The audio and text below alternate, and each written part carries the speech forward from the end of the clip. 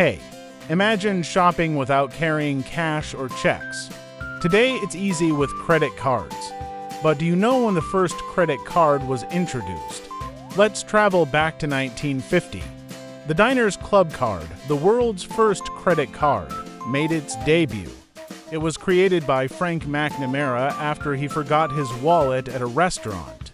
Initially used in restaurants, the Diners Club Card allowed users to pay later, revolutionizing the way people shopped and managed money. Today, credit cards are a global phenomenon, making shopping seamless and convenient. Next time you swipe, think of the Diners Club Card that started it all. Thanks for watching. Subscribe for more interesting stories.